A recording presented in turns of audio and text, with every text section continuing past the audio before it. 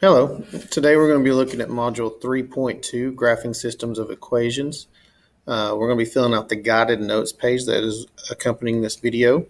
So make sure you either print off a copy of the guided notes before you get started, or you can just copy this down on your own sheet of paper. Systems of equations. It's a collection of two or more equations with the same variables. Solutions for systems of equations are the variable values that make every equation true. So 3 ways to solve systems of equations, and this is what we're going to be looking at in the next 2 to 3 videos. This video and then 2 more videos after this. But those 3 different ways of solving equations are, we have graphing,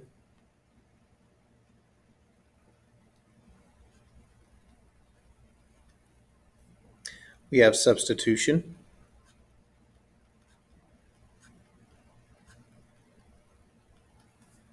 and we have elimination.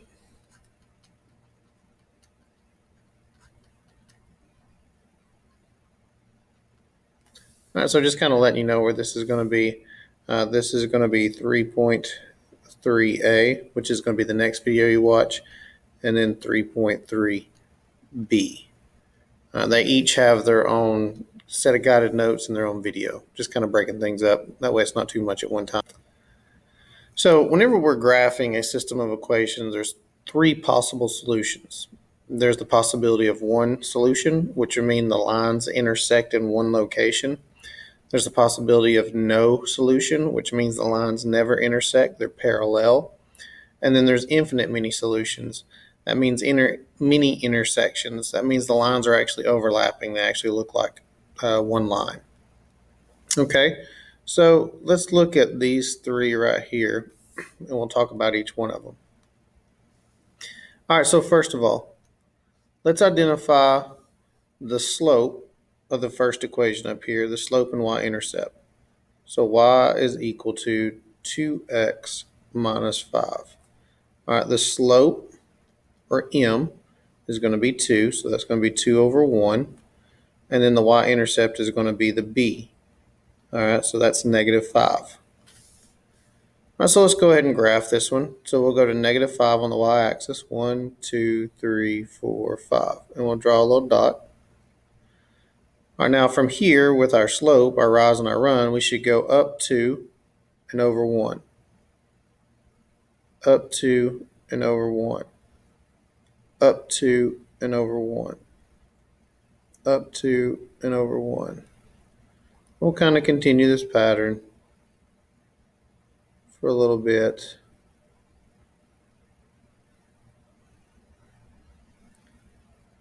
Okay, so there's my line. All right, let's connect it with a line. Don't worry, that's going to move back into its right place whenever I bring it off the screen. Okay, so here we are. All right, so now let's look at the next one. We're going to have y is equal to negative x plus 6. All right, so our slope is going to be negative 1 or negative 1 over 1. And then our y-intercept is going to be 6. So we'll go up to 6. So 1, 2, 3, 4, 5, 6. From here, it goes down 1 and to the right 1. So down 1 to the right 1.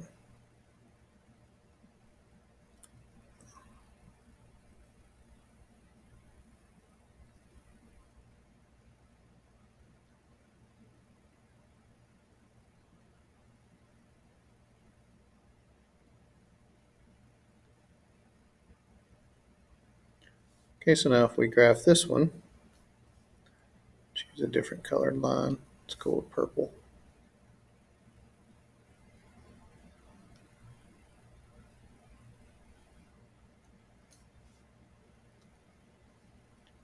Okay, so we can see the lines there where they cross. All right, so it has one solution. They cross in one location. So that's one solution. All right, so let's look at the next one. Okay, we're just gonna pull this down right here. For the first one, our slope is 2/3, and our y-intercept is going to be 5. So we'll go to 5. 1, 2, 3, 4, 5. We'll put a dot. From there we go up 2 and to the right 3. So up 2, 1, 2, 3. Up 2, 1, 2, 3. We can even go in the opposite direction. We'll go down 2 and to the left 3. 1, 2, 3. Okay, let's connect that with a line.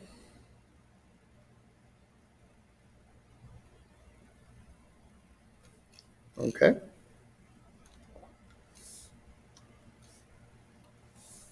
Okay, let's look at the next one. Our slope is going to be 2/3. Our y-intercept is a -3. So we'll go down here to -3, 1, 2, 3, and we'll put in a dot. From there we go up 2 to the right 3. 1, 2, 3. Up 2.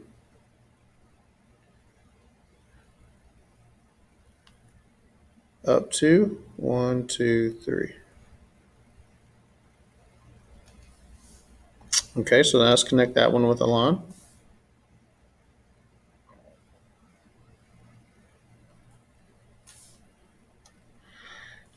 Okay, so we can see here these two lines are parallel. They're just going to continue to go in the same direction. They're never going to intersect. Think about railroad tracks. So since they never intersect, there is no solution. One quick way of identifying if it's parallel is right here. They have the same slope. Since they have the same slope, that means that they're parallel. Okay, so let's look at another one. M is going to be equal to 1/3 for the top one, and B is going to be equal to -1. Okay, this bottom equation is going to need some work because it's not in slope-intercept form. So we have to get it in slope-intercept form. So we'll need to divide by 3. It's going to give me y is equal to, this will be 1/3 x minus 1. So now if we look,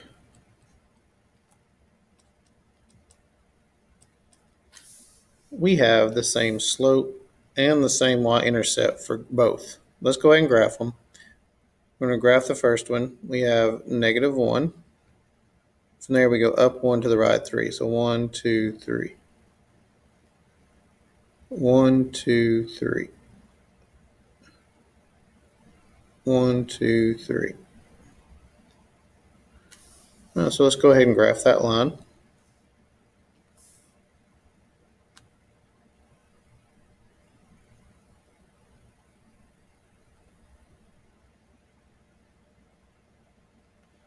Okay, so you can see your line here. Well, let's go ahead and graph the second line now. Once again, if we notice, it's got the same y-intercept. It's going to have the same slope. So all these points are going to be shared. So when we graph this line, it falls right perfectly on top of each other. So they share all the same points. And since they share all the same points, that means there's infinitely many solutions. Infinitely many solutions because they're going to share all their same points all the way to infinity. Okay, so let's scroll down. First, rewrite each equation in slope-intercept form. Usually this is the easiest way to graph it. The first one's okay. So that one is fine. The second one needs a little work. All right, so go ahead. I'm going to pause the video, see if you can put this in slope-intercept form. Okay, welcome back.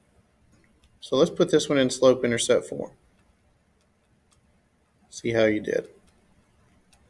First thing I need to do is I need to get the x across, so I'm going to have to subtract it from each side. So it's 3y is equal to -x plus 27.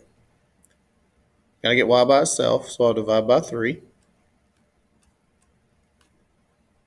So that's y is equal to a -1/3 x plus 9. Now it says graph each equation and find the intersection. So let's do that.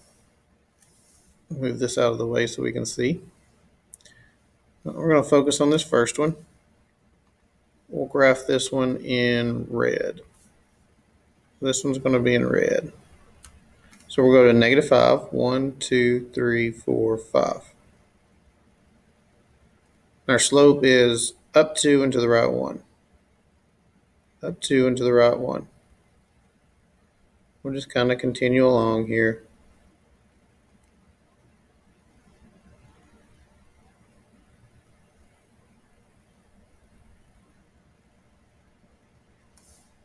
Let's connect that with a line.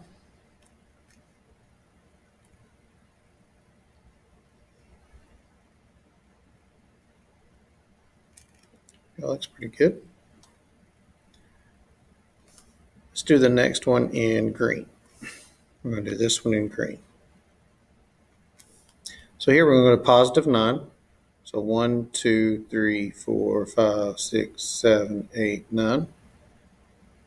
There's my y-intercept. I'm going to go down 1 and to the right 3. So 1, 2, 3. Down 1 to the right 3. 1, 2, 3. Down 1 and to the right 1, 2, 3.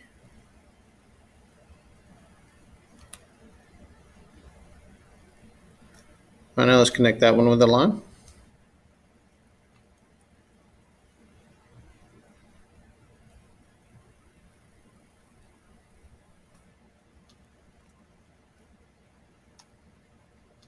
Okay, so we can see that they intersect here at this location. All right, well, what is that location? Well, it's 1, 2, 3, 4, 5, 6 to the right.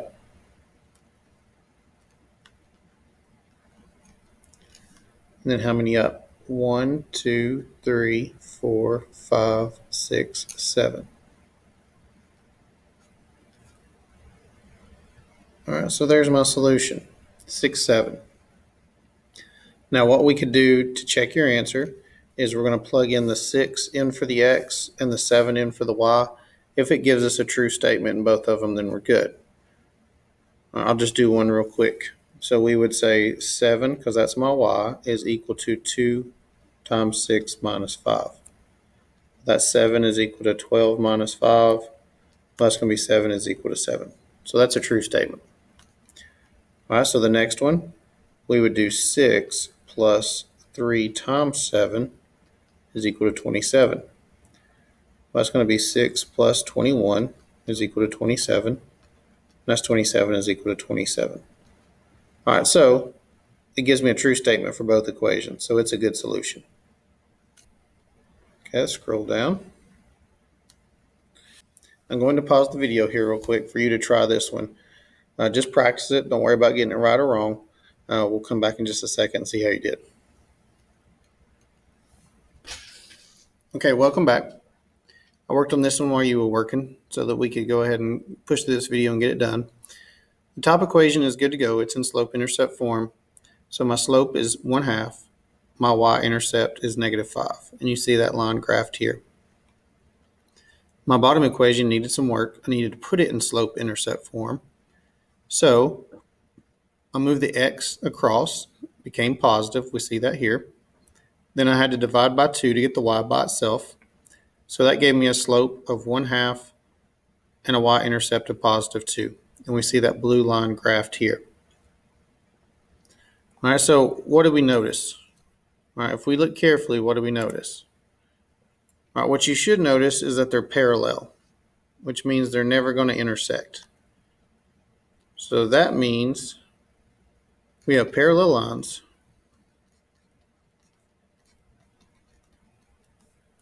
That means there's no solution. Because the lines are never going to intersect. They're never going to have a point of intersection. So there is no solution for this set.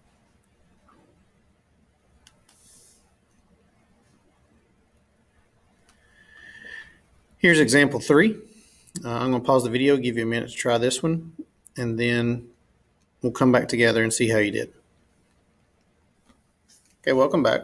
What I did was I worked on this one while you were working. That way it would speed up the video. The first thing I did for the top equation is you got to get it in slope-intercept form. So I distributed that -3 through the parentheses. It gives me y plus 7 is equal to -3x plus 3. Then I have to subtract the 7 from each side. It gives me -3x minus 4. So now we can identify our slope, -3/1, and our y-intercept at -4. The bottom equation was a little bit easier. All I had to do was subtract 3x from each side. It gives me y is equal to -3x minus 4. -3/1 is my slope, -4 is my y. So once again, if I look, same y-intercept, same slope, these are going to be the same line. If I graph them, they're going to fall right on top of each other. So since they're the same line, that means that the answer here is infinitely many solutions.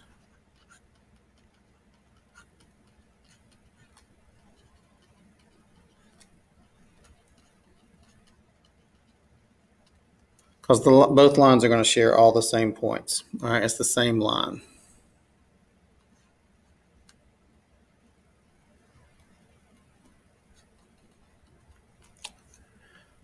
All right, so that concludes this video on graphing systems of equations. You should be ready to look at the worksheet.